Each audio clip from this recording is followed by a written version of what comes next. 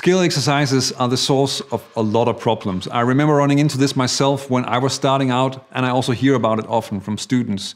You practice a lot of exercises, but is it really helping you play better, or are you just repeating the same exercises without getting anywhere? For me, there were some exercises that really were game changers in learning jazz, simply because they could do more than just teach me how to play an arpeggio or a scale. What is maybe a little bit weird about them is that they're not all the type of exercise that you work on every day for months with a metronome. There are other things that you need to learn besides technique, and there are other ways to practice than just using a metronome. One of them is also a very powerful and practical way to build a fretboard overview. With a build-up like this, then it's maybe a bit of a disappointment that the first exercise is practicing the scale, since you're hopefully doing that already, and you're probably trying to not sound like you're playing scales when you solo and want to develop your musicality. As you will see, it will serve as a foundation for pretty much everything else in this video. Just make sure that you start with the major scale in one position before adding other positions and other scales.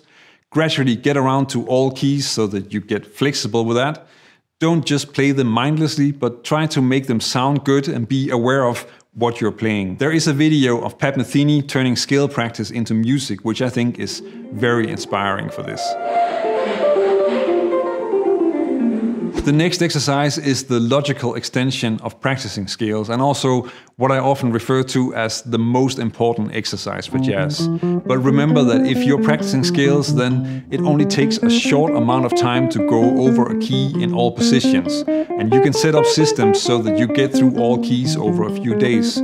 It shouldn't take hours of practice every day to work on scales, because you also need to play music when you practice. As you will see with the rest of the exercises, then it's important to connect things, not only the scale, arpeggios and vocabulary, but also chords. You'll see what I mean. I learned this exercise the first time I went to a Barry Harris masterclass in The Hague, and it was an exercise that changed everything about how I practiced and made it all much closer connected to the music that I wanted to learn to play.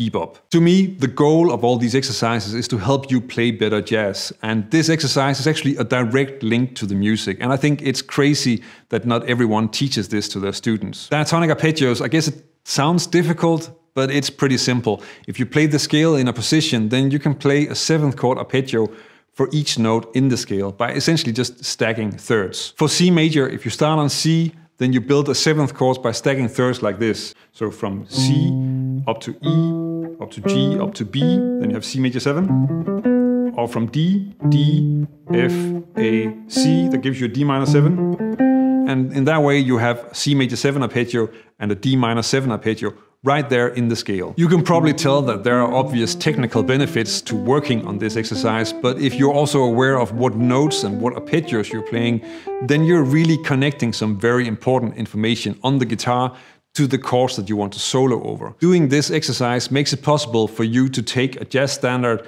and play arpeggios through the entire progression, which is a great beginning for internalizing a song and having a place to start with soloing over it, where you take an arpeggio and build a phrase around it. Besides being a very solid foundation for improvising over chords and learning songs, then it will also give you a lot more material, because if you analyze transcriptions of great jazz musicians, then you will find a lot of other arpeggios being used besides the arpeggio of the chord itself. And you are completely ready for doing that in your own playing if you work on this exercise. Take a look at how this line uses other arpeggios over the chords.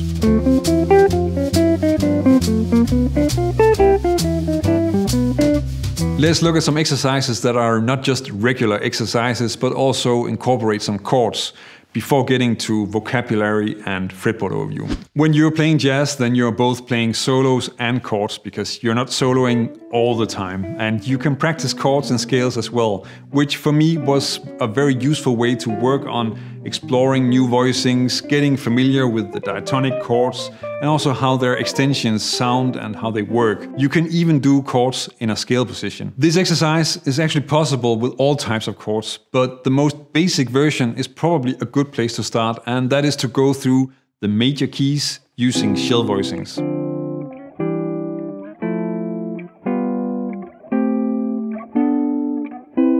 If you know your major scales well enough to know the notes in there, then this can be a great exercise, since it's not always practical to start on the root. For example, if you want to play diatonic chords in C major with the shell voicings that have the root on the 6th string, then you can't really start on C, and F or E is a better option.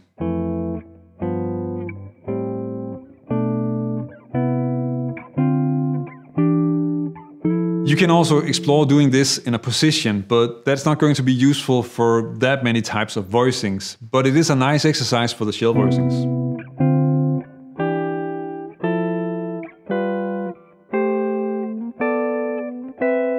Now you have the scale linked to both arpeggios and chords, so let's connect it to the notes that are not in the scale, since they're actually a part of the picture in jazz as well. This exercise is such a simple concept, but when I first came across it, then it immediately resonated with me and it really sounded like jazz already as an exercise. Of course, this comes from how frequently it's a building block in jazz solos and especially bebop lines. When I was first given this exercise, then I'd already heard it thousands of times in the solos of Charlie Parker, Pat Martino and Wes Montgomery. So playing it really just made that click into place and gave me tons of phrases to use in my own solos. I am, as you may have guessed, talking about the bebop arpeggio exercise, which I've also mentioned in other videos. And this was also one of those exercises that I learned the first time I went to a Barry Harris workshop in The Hague. The exercise is simple. You play each diatonic arpeggio as an 8th note triplet and add a leading note in front of it. But it's also a great example of an exercise that is already vocabulary, something you can use in countless lines. And actually, I think that really illustrates why Barry's method is so powerful. It's based on making exercises that are already solo lines, like this.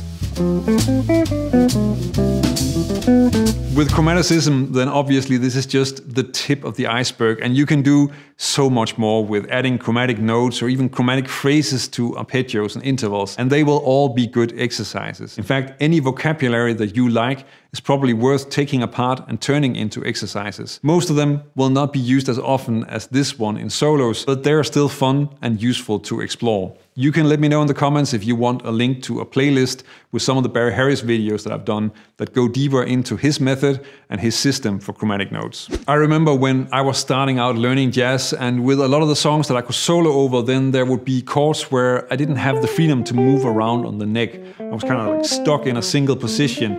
And if I'd been given this exercise, then that would have developed a lot faster than it did. In fact, this is probably the most practical and efficient fretboard knowledge exercise that you can work on. The idea of learning a phrase and taking it through all 12 keys isn't usually considered a scale exercise, but it really is a great exercise for your overview of the scale, and it will help you get better at finding the things that you want to use in your solos on the instrument. Now, of course, phrases don't always fit in a single scale, but then the different scales that are in that phrase anyway go together in the music, so linking them up is incredibly useful. There are two ways that you can approach this, which are different takes on the geometry of the guitar. For this, I will stick to a relatively short phrase, which is a pivot arpeggio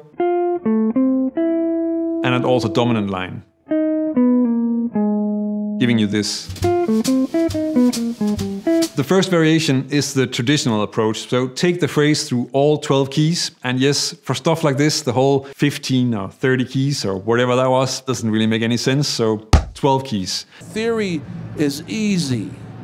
It's not hard. For this one, I'm going to focus on staying around the same area of the neck. It probably won't make sense to insist on staying completely in the same position. Instead, the priority should be to stay in the same area while keeping it playable and also possible to play it with decent phrasing. It's much more useful to be practical. We are not all playing in bands like AC/DC, where 85% of all the songs are in the key of A. This is a great exercise for your playing, fretboard overview, ear training and vocabulary. It is good for a lot of things. The guitaristic version of this is also really worthwhile because you can also use this to develop the visual skills associated with the guitar and your overview of the neck. As I mentioned in the beginning of this section, then I had a period where I was practicing scales in all positions, but I could only solo in some of them. So what that means is that I could play the scale everywhere, but I didn't have vocabulary in all positions that I could use when I was soloing. Taking a simple phrase and then sticking to one key but exploring how to play it in all positions is in a way the guitar version of moving a lick through 12 keys. And that could be an exercise that really opens up new scale positions for you. In fact, I was given this exercise by a teacher later when I moved to Copenhagen, and it did indeed quickly start to do exactly that for my playing. This is also the kind of exercise that you can explore doing with the short solos from the book, The Joe Pass Guitar Style, to get more out of those examples. Challenge accepted. If you want to explore how you can start playing better lines in your solos, then check out this video and learn from the phrases of Joe Pass, Charlie Parker and Barry Harris so that you have the right rhythms, the great phrasing and the right energy in your playing. They are the people that you really want to learn from.